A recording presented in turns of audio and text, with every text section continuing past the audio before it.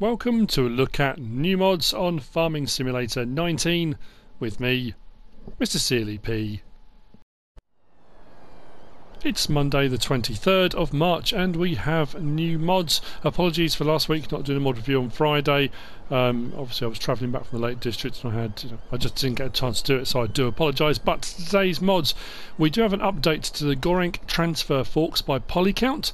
New modded Geo York, Nebraska by Northfire, and then we come on to the actual mods themselves for today. In front of us we have got the Holoras Stego package. This is by Lucas Plays TV. We've got the smaller one is 3 slots, the larger one is 4 slots. We've already got the Holoras Stego, I think it's the 485, isn't it?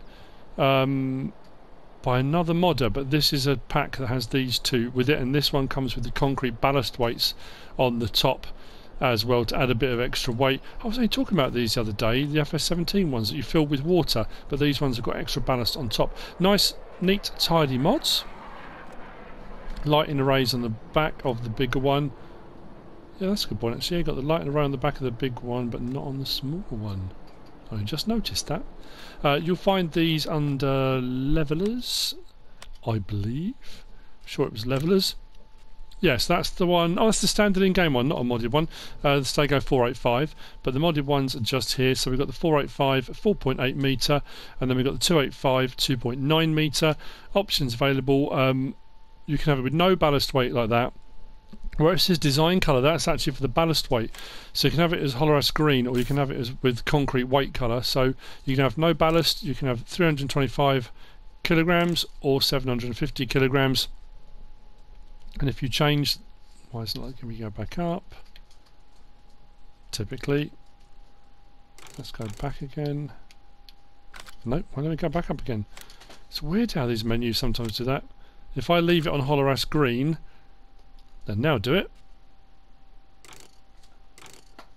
The weights are on there, but they're in the green of the Holoras, like so. The small one is the same options available: concrete colour or green colour, no ballast weight, 325 or 750 gram.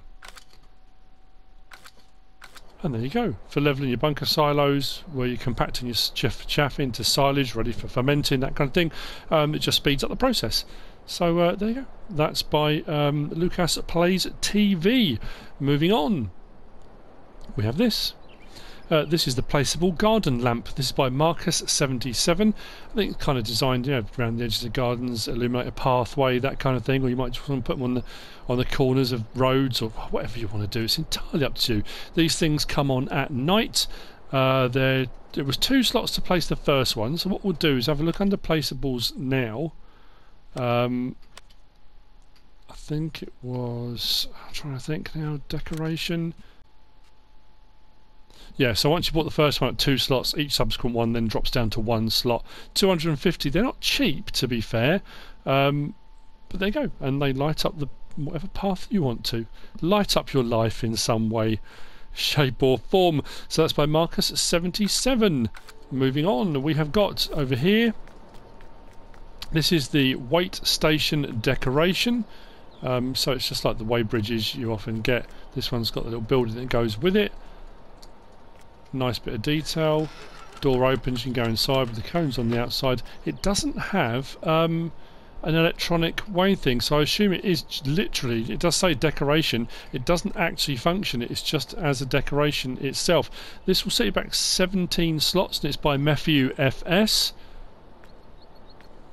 So if you're looking for a weigh station, this may be the mod you're looking for. Moving on. Oh, actually no, we need to have a look, don't we? This is under miscellaneous. 10,000 to place.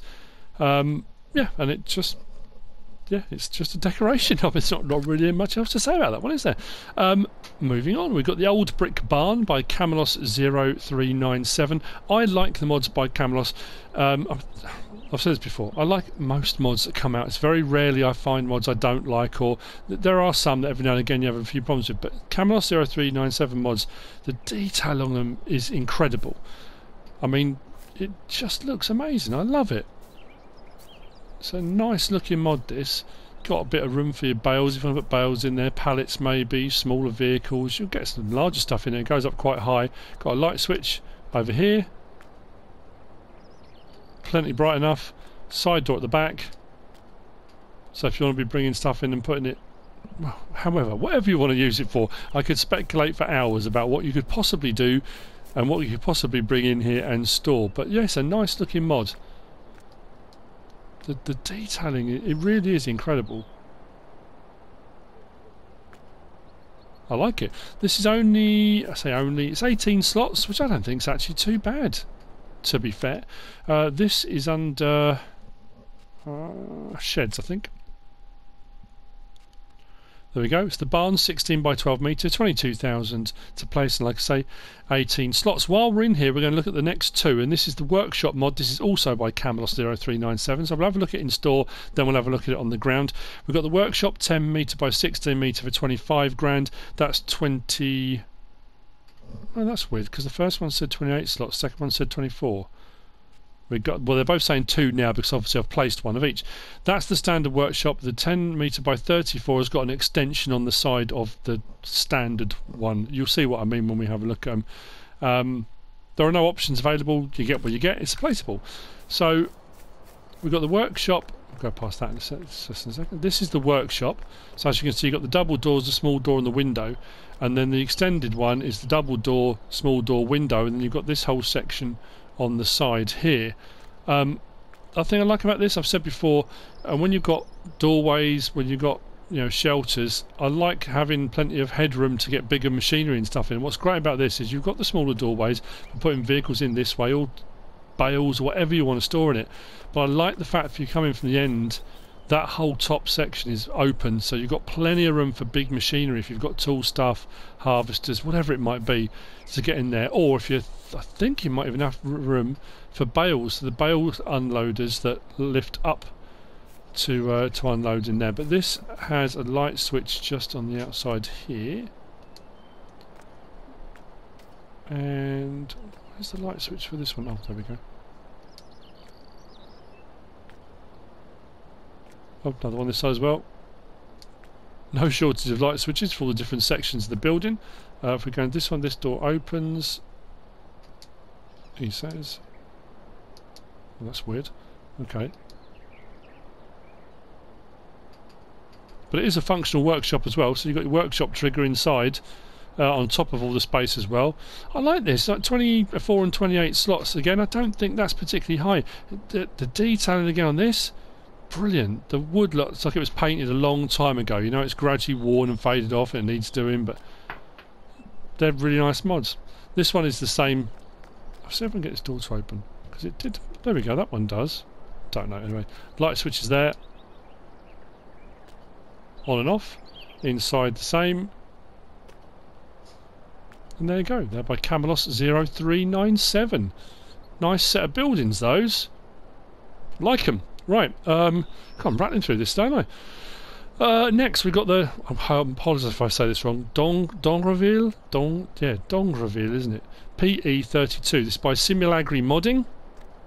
It's a low loader, but it's a trailed one, so it's designed to go behind tractors and those kind of things. It's not a fifth wheel attacher.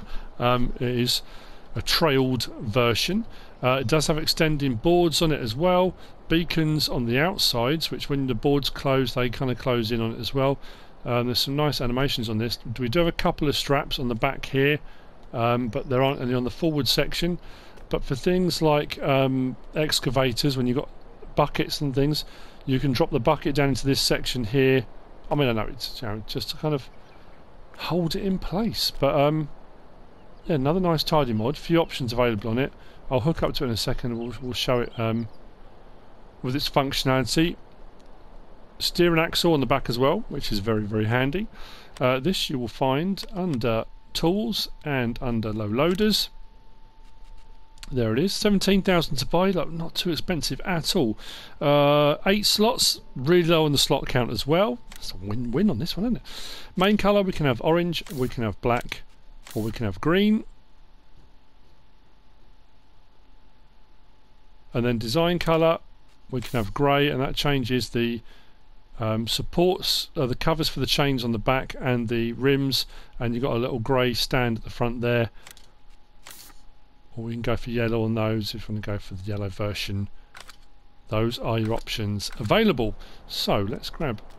I just brought it down with this. It doesn't need to be any particular thing. It's a very big tractor for a fairly small trailer. But I say fairly small. With the extending boards on this, you can get some big machinery. I know on the Modhub there's a video of it, and there's a is it a Pons? Is it a Buffalo on the back of it? You can get some big stuff on it, let's just say that. Anyway, I'm going to open up the help menu using my side panel, because there's a few options here. If you do L1 and X, it folds the loader. Now that just puts those out, so what you need to do is actually put the back up first. So that's just to highlight the fact that if you do fold loader, that doesn't do the ramps automatically, you need to do that yourself. So if I do L1 and then my right stick side to side, I raise the ramps up, like so. Up and down. Again, some great animations on this.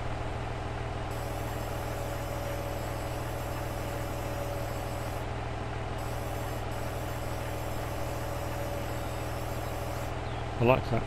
And then when we do fold, so L1 and X, let's get down to that level. That all folds away, they hook up. Like so, and off we can go if we want to.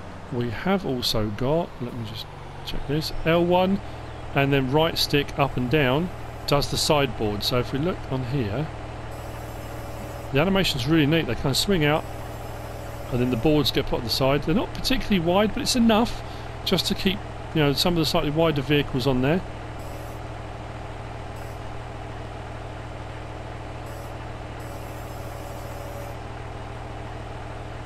And then if we go R1, I'm trying to think, R1 and up and down, we can adjust the height of the actual trailer itself from right in at the attacher.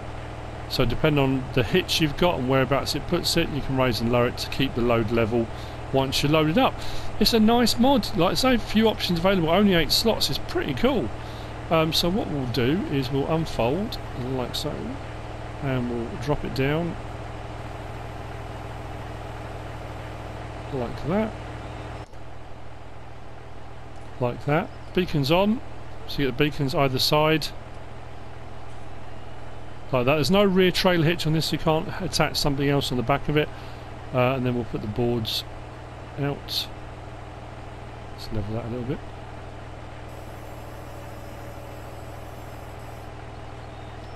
Like so. Very, very nice indeed. Like it. So, on to the last of the mods for today. Weirdly, this is one of those ones that didn't show up on the Modhub on the website, but has shown up on the Modhub in-game. We have got this, and this is... Let's just close the menu off a second. We have got a TerraTrack. Now, we've already got a TerraTrack, you may well say, and we have already got a TerraTrack in-game. This is by DDModPassion. And this is a customizable one. There are a few options available on this. The standard in-game one, I say standard in-game one, the one we got as part of, what was it part of? Was it Agritechnica? The Agritechnica mods that we got from Giants. So this has got a few customizable options available. As you can see, rear window opens, the side door does open. We've got some animations on the hazard boxes. We've got adjustable mirrors, tinted windows, a few things like that.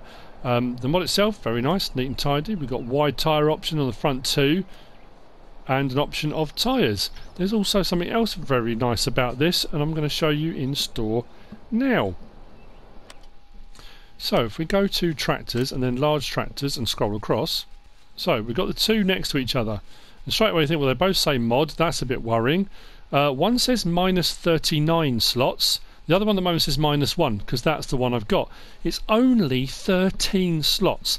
So the Giants one is 39 slots with not a lot of functionality to it. DDModPassion has worked some magic on here, some fairy dust or something. I'm not quite sure what they've done. But 13 slots, options available. We can have Michelin's, Trelleborg, Mitres, back to Michelin, yeah, so Michelin. We can go we'll set up standard, design 1, and it lifts the track. It does say adjustable tracks, so you can lift the track up, lifts it all up a little bit, gives you a little bit more height, or then you can go, oh, that one's just, yeah, design 1 and standard. It was the Trelleborg, so that's slightly different. So you've got that or that. If we go back and we do Trelleborg, we've got standard, we've got that option, and then we've also got a wide option. And if we go to miters, we've got standard, that option, and we've also got a wide option on the miters. Very nice indeed. So track and wheel options.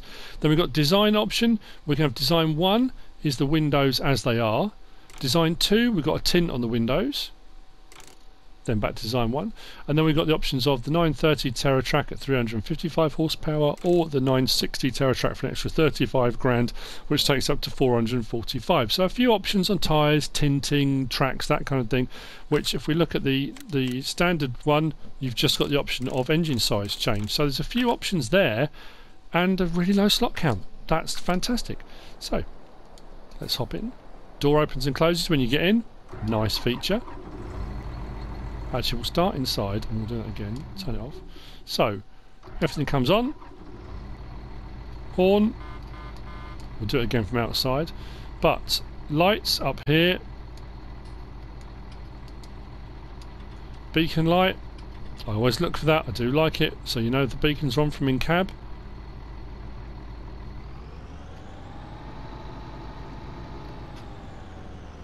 Now, I'm going to open the options menu here because I need to get this right now. If we go side to side, so R1 and side to side on my right stick, I've got an adjustable mirror on the right hand side. Very cool. If we come outside, right one and my stick up and down, I can put those hazard squares away, animation on those, like so. Very cool.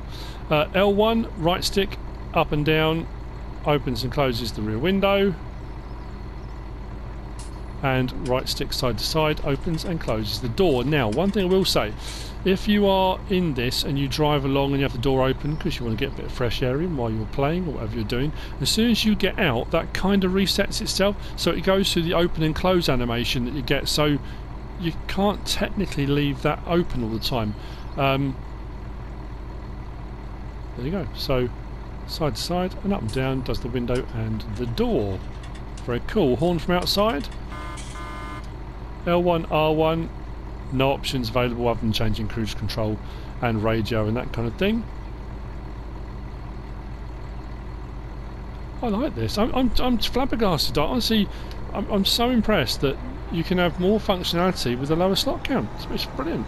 It's been really nicely optimised. Looks great, sounds great. Nice mod, that.